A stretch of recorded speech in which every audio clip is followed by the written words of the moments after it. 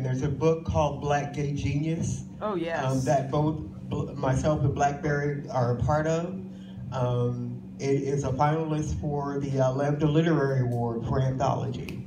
So, and what it's about is Joseph Beam, who edited the first anthology for Black gay writers. We all talk about his influence on us. Some of us, you know, were really inspired by him to start writing. Some people as activists.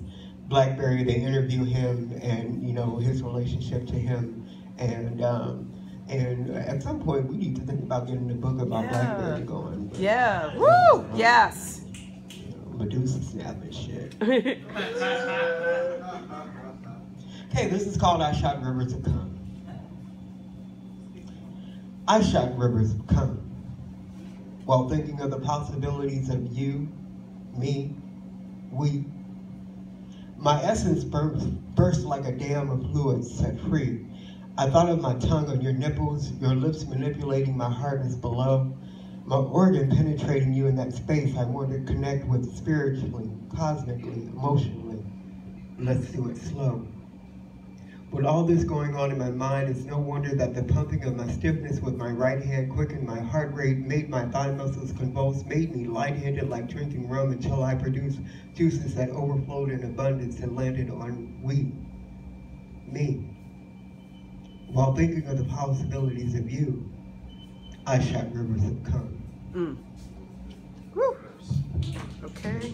One more, I've been invited to do another piece at a Karamu for Kwanzaa on the 1st. So some of you guys might have heard this piece before, but I hope you still enjoy it. It's called Idol Worship. Yes.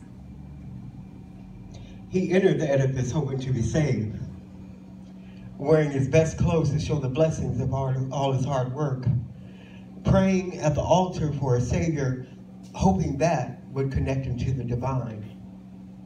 He drank of the cup and ate of the bread, and the bar became his sanctuary, his place of refuge.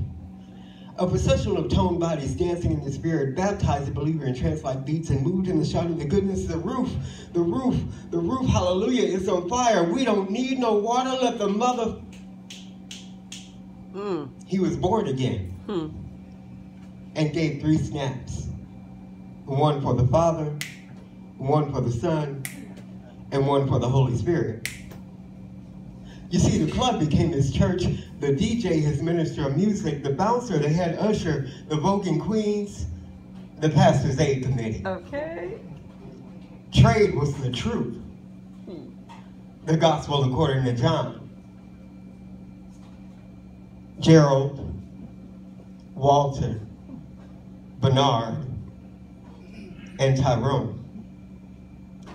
Now, I'm not trying to clock anybody's teeth, but y'all always know there's got to be some motherfucker named Tyrone. That's right. A choir of D.O. brothers offered an A selection of false hopes, a B selection of broken promises. At the benediction, our last call, he left the temple with an angel he found leaning against the wall near the bathroom. Another type of worship service, telling the saints, pray for me. Oh, shit. Thank you for letting me share.